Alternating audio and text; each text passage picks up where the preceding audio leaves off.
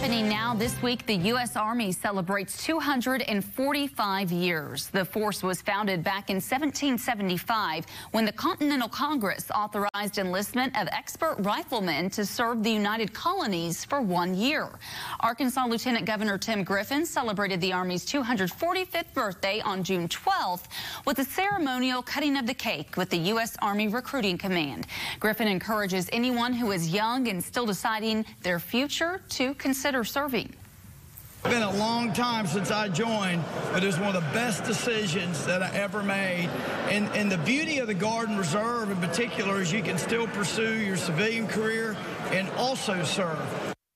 The official 245th birthday for the U.S. Army is tomorrow, June 14th.